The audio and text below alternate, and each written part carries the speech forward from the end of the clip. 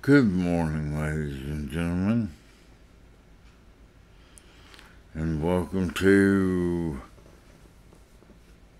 another episode of Mark. Let's see how Mark can stick his foot in his mouth. Yeah. I like doing that quite a bit.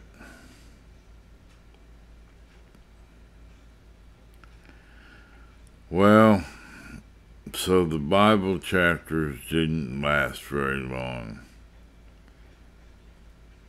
They didn't run too well.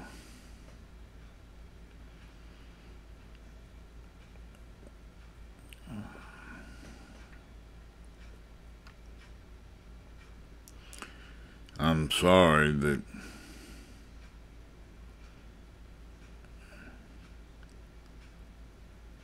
several of you didn't find them noteworthy.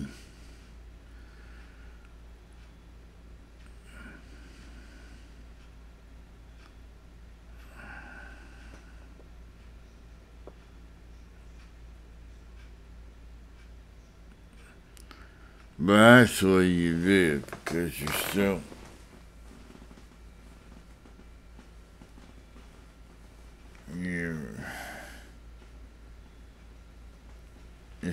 giving me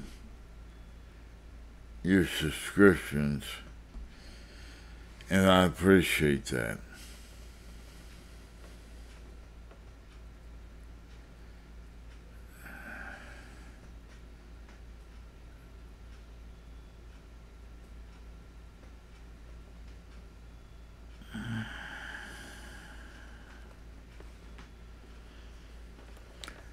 The Bible is a big, long book of works.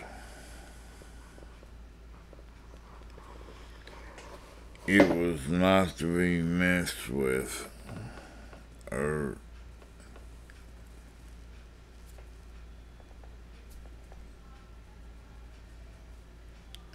written to overnight.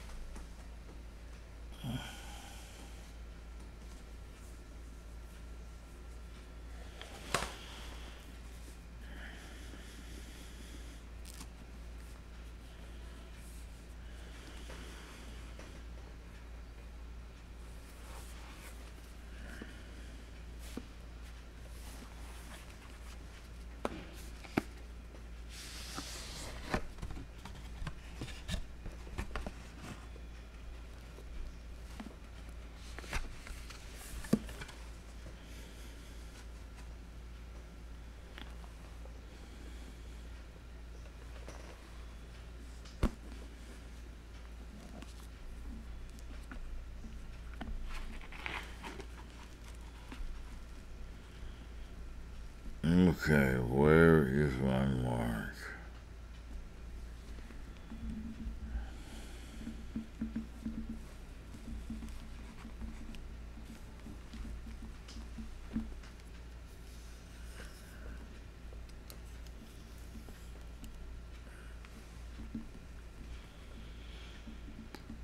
Jacob meets Rachel. Then Jacob set out on his journey and went to the land of people of the east. He looked and saw a well in the field, and behold, 3 flocks of sheep were lying beside it, because they watered the flocks from that well. Now the stone on the mouth of the well was large. When all the flocks were gathered there, they could roll the stone from the mouth of the well and water the sheep. Then they would put the stone back in its place on the mouth of the well. Jacob said to them, my brothers,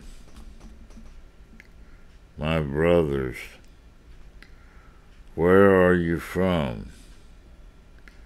And they said, we are from Haran. So he said to them, do you know Laban, the son of Nahor? And they said, we know him. And he said to them, is it well with him?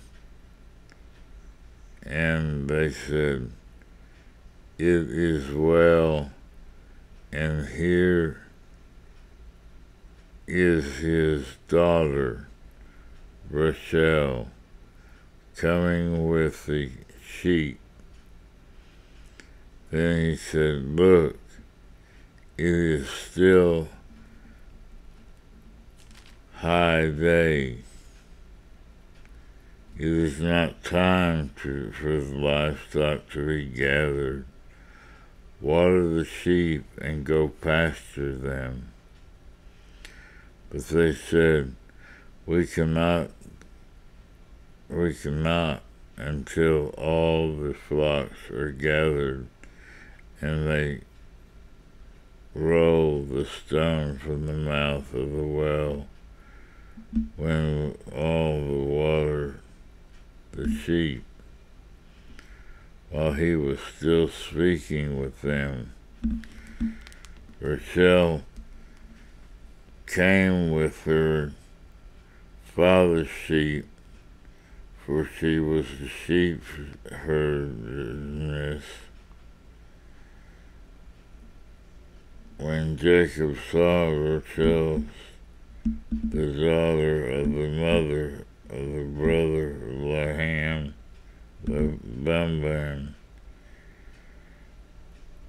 and the sheep of the mother of the brother Laban, Jacob went up and rolled the stone from the mouth of the well and watered the flock of his mother's brother Laban.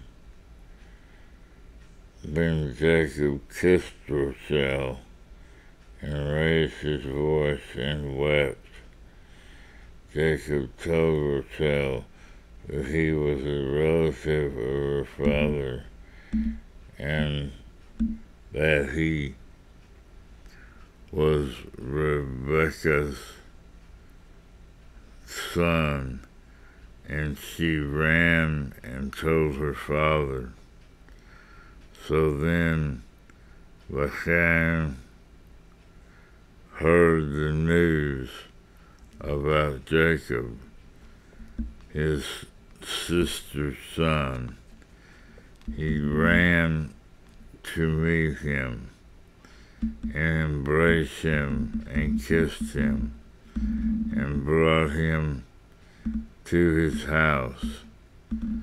Then he told Laban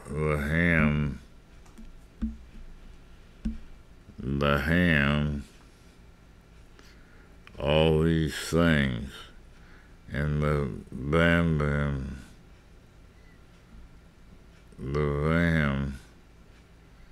said to him, you certainly are my bone and my flesh. And he stayed with him a month.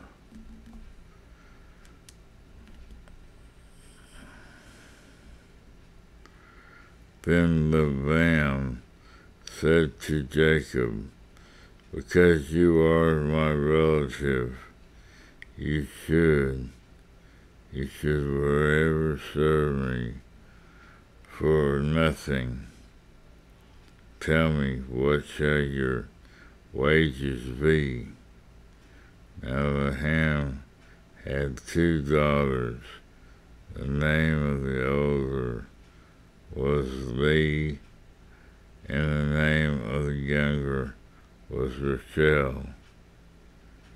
And Leah's eyes were weak, but Rachel's were beautiful in figure and appearance. And Jacob loved Rachel, so he said, I will serve you 7 years for your younger daughter Rachel. Laban said, it is better that I give her to you than to give her to another man. Stay with me.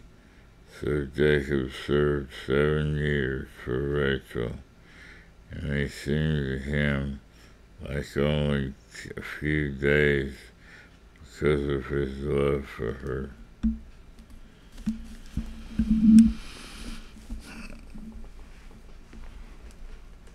Oh boy.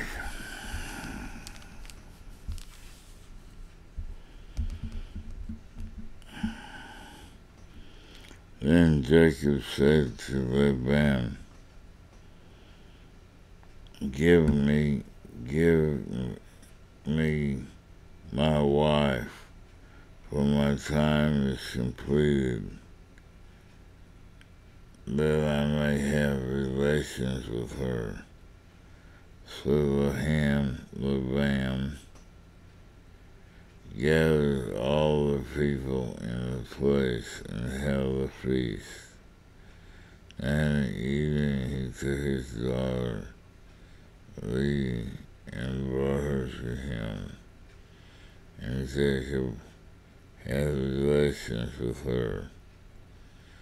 Laban also gave his female slave Zilpah to his daughter Leah as a slave. So it came about in the morning that, behold, it was Leah, and he said to Laban, What is that you have done to me? Was it not for Rachel that I served with you? Why then have you deceived me? But Laban said, It is not the practice in our place to marry off the younger before the firstborn. Complete the week of this one, and we will give you the others also for the service which you shall serve with me for another 7 years. Jacob did so and completed her week, and he gave his daughter Rachel as his wife. Laban also gave his female slave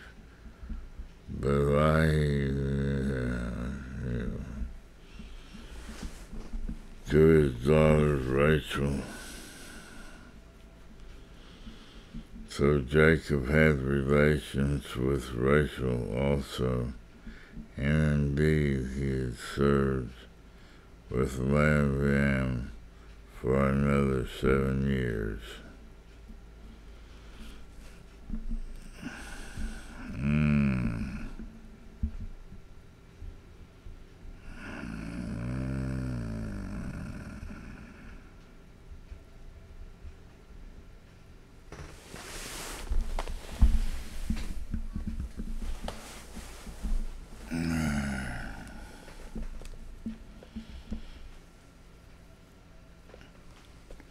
Now the Lord saw that Leah was unloved, and he opened her womb, but Rachel was unable to have children. Leah conceived and gave birth to a son and named him Reuben.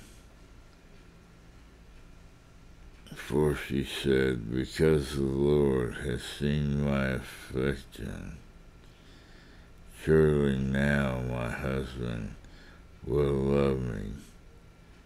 Then she conceived again and gave birth to a son, and said, because the Lord hath heard that I am unloved, he has therefore given me this son also. So she named him Simeon,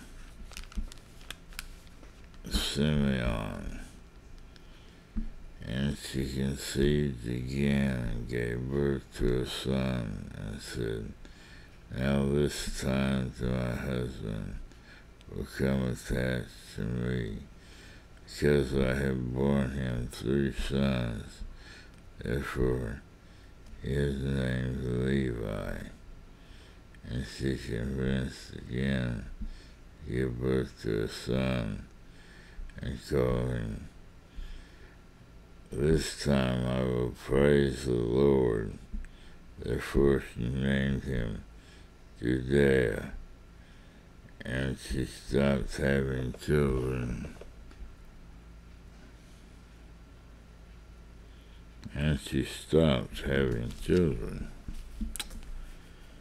Well, she had a bunch of children. 4, I count. Okay.